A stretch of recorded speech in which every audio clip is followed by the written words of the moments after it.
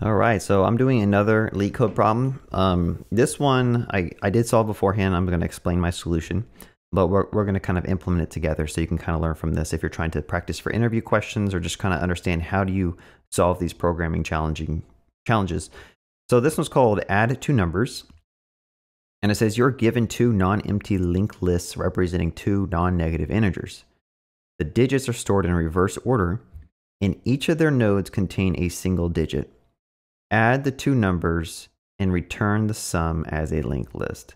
You may assume the two numbers do not contain any leading zeros except that the number 0 itself. So you got these two linked lists that are kind of reverse numbers, and you have to kind of build up a number and add them together, right? So it seems really basic, but the gotcha or the catch is that these numbers can be up to 100 digits long, right? So this won't fit in a normal number. This won't fit in a normal integer. You're going to go and get some errors if you try to just put them in a number. So the first thing that comes to mind is that you could use something called BigInt to solve this, right? I mean, there's other ways you could solve this probably, but I think ultimately you need to build up a string that represents your final solution and return that. So that's the approach I'm going to take. There's probably an easier approach where you build up the new linked list as you add these numbers together using some type of carryover. And maybe we could try to do that. Like if you were to take 2 and 5 and add them, you'll get back 7. And then you go to 6 and 4, you get back 10. Carry over, you might need to like mod it by divide it by 10 or something and like do a carryover. You can do it that way. I'm just going to do the easiest way that comes to mind, which is BigInt. So what I'm going to do is I'm going to write a function that's going to take in one of these linked lists. And if you don't know what a linked list is, it's basically just a node that points to another node that points to another node. And you can traverse this using like a while loop or something if you want to. But I'm going to make a function here called toString, and it's going to take in a list. I'll just call it, actually I'll pass it node. How about that? And what this is going to do is it needs to return the string representation of this. So 2, 4, 3, I'm going to convert it to a string because I think it'd be easier to pass a string into BigInt than dealing with these linked lists. Again, we're dealing with like 100 max nodes, so it's like not that big of a deal. So I'm going to go ahead and say return node.val plus, and in fact, I think these are strings. So like, let's do some string interpolation here. Or I think these are numbers, so I might need to do this. And then we're going to return this concatenated with toString of node.next. And anytime you do recursion, like you have to make sure you check your base case. So I'm going to say if node is undefined, then I'm going to return an empty string. So if we pass in a linked list of 0, it's going to print out 0 plus. Do the recursive call, this should be undefined, return empty string. So this function should hopefully work, and what I could do is just run it. So I'll say like list1 string is equal to toString of list1. I'll do the same thing with list2 string.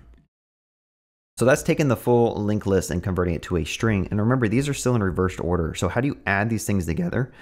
Well, we have to basically reverse the string, right? So I'm going to say split on the empty string. I'll say reverse, and then I'll join it back together. Okay, so that's how you take a number that's reversed and you just reverse it, okay? So now we have two numbers, and this should actually represent like 3, 4, 2, and then the other one should represent 4, 6, 5. If you're looking at this example and applying it to this algorithm we're trying to implement, this is list 1 and this is list 2.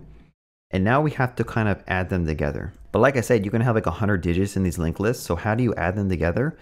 Well, one way you can do is you can use something called BigInt. So I'm going to say BigInt of 1 is equal to new BigInt, I believe.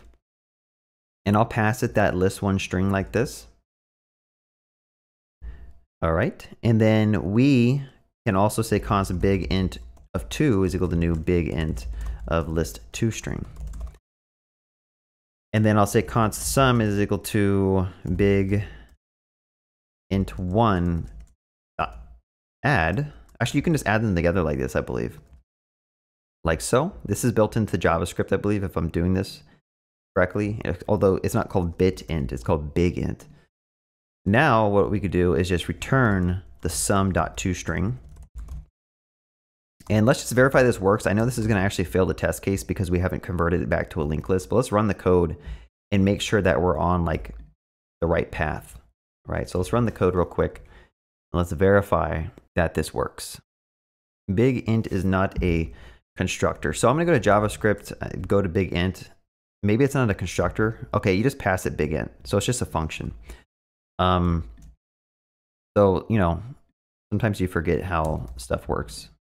So instead of saying new there, I'm just going to pass it that, and let's just go ahead and run it again and see what happens. It's actually returning 807. So we've solved the problem, but we just need to convert it back to a linked list because the output that they expect is right here. It says a list node, returns a list node. By the way, this is like JS docs that kind of define like what your JavaScript function takes in and returns. And these are the types. So it's very similar to TypeScript, but not as verbose, where we're saying that this thing needs to return a list node. So we can actually make another function here called like function to list, and it's going to take in a string. And let's see if we can kind of write this one too. We're going to say if there is nothing left in the string, just return null, I guess. And then we could say return val is equal to string dot. Maybe we can do unshift or shift. So get the first character in the string, although I don't know if that's, can you do shift on a string? I might need to do like substring or something. Or I'll just say char at 0. That'll get us the first character. And then next is going to be to list of string dot substring of everything after that first character. Now, I don't know if this is the most performant way, but this is going to take in a string, which I don't know if, I don't think string's a reserved word or not. I'm just going to change this to str. So that should hopefully return us a linked list of 807. So let's try passing that string like this to our function and see if this works. 708, output is 807. So they expect you to return the output also reversed. Yeah, they expect it to be reversed as well. So we have to kind of like reverse this as well. So I'll say like split dot reverse dot join. And let me clean this up real quick because I'm going to make another function called reverse, takes in a string, and it's going to do that logic. Since we're doing this 3 different places, it makes sense to maybe like pull this out to a helper. So I'll just go ahead and do this, takes in a string and it reverses it. And we're going to pass that to here.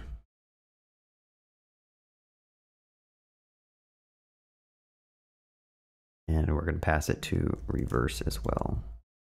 Now again, like there's other ways you can solve this problem. Like I don't think I had to use BigInt. I could have just like looped through the lists together and returned a new lists. But sometimes you just do like the first thing that comes to mind, and if it works, it works. All right, so that's solved that test case. Let's make sure this actually works if I submit and make sure that we're passing all the test cases. And it is passing. It says mine is faster than 99.95% of JavaScript, so that's pretty cool. Mine uses more memory than a lot though. So it's kind of a trade-off. You could probably solve this in a different way that might be slower, but use less memory. But yeah, that's how I solved it in my head. And then after you solve it, you can go and look at the discussions and see what other people solved. But this was a pretty cool problem to solve. I think I made it maybe overly complex by doing this kind of BigInt stuff. I think you could potentially just do what I said, like grab the first element of the list, add them together. If it's over 10 or if it's over 9 or something, yeah, if it's over 10, then like take the remainder and then like add it onto the next one. Just how we do like traditional math, like the old way with like adding digits together and doing a carryover. I think that's kind of how they wanted you to do it. But honestly, like sometimes you can just use built-in functions to your programming language that makes stuff a little bit easier to use. Anyway, if you enjoyed watching me solve this, be sure to like, subscribe, comment, whatever. Join my Discord if you want to talk to me directly, or just ask other people in my community questions about programming. And have a good day and happy coding.